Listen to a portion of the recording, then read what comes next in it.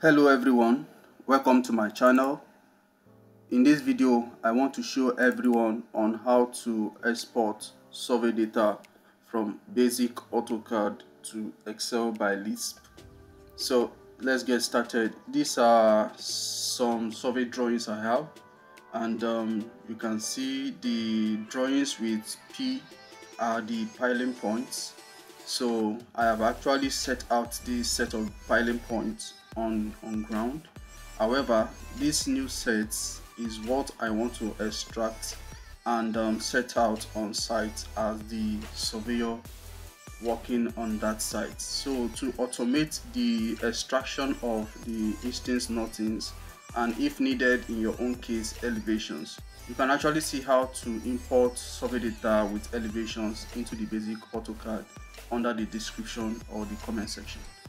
But in this video, I want to show everyone on how to export all this set of data, as bulky as they are, without manually doing that, but automating it by the Lisp method. So let's get started. So first off, when you have your drawing on your AutoCAD window as you are seeing on the screen, then you come to your command line and search for upload or app. Then the first option is what you will click on. So you will go to the folder where you have your LSP file. So I'll be using the CoorN, which is the Lisp programmed file, in the course of this video. If you're in need of this LSP file, make sure to check under the description of this video to see the download link to get it freely. So you click on the LSP file, then you click on load. So you are going to see loaded successfully. Then you click on close. Then the next thing is to come to the command line. Then you search for the LSP command, which in this case is CoorN. So you are going to see the option popping up. You click on that. Then below or above, you are going to see this list of options. Alright, so you see the peak, you see the point, you see the blocks, you see the polyline or spline. You can also see that under the command line, the peak, points, blocks, polyline or spline. So this is dependent on the drawing you have on your AutoCAD. So if you have a point features, you need to check on the points. If you have a block feature, you click on the blocks. If you have a polyline feature, you click on the polyline. However, what I want to extract is the point features, so I'm going to check on points. So you can either check here or you check it here, either which way works best. So I'm going to check that. Then you see the next instruction is to select objects. So what you will do is to highlight all of the objects you want to extract and export to Excel. When you are done highlighting and selecting all objects, you click on enter. Then the next instruction is to choose a start number of points.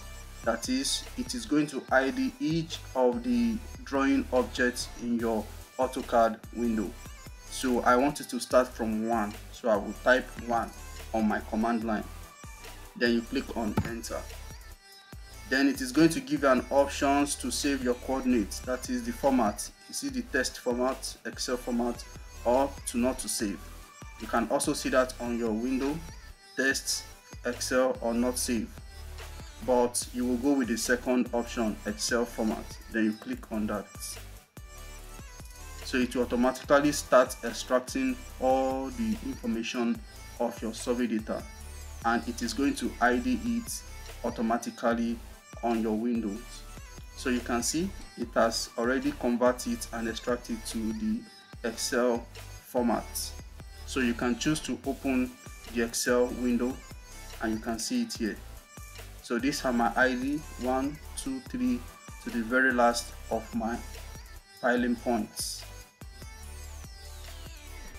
That is 187.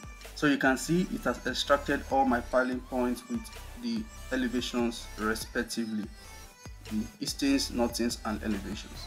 So you can minimize. So you can also still see the ID on the AutoCAD window with each piling point and their ID, so that you can fact check what the coordinate is here and what it is on Excel.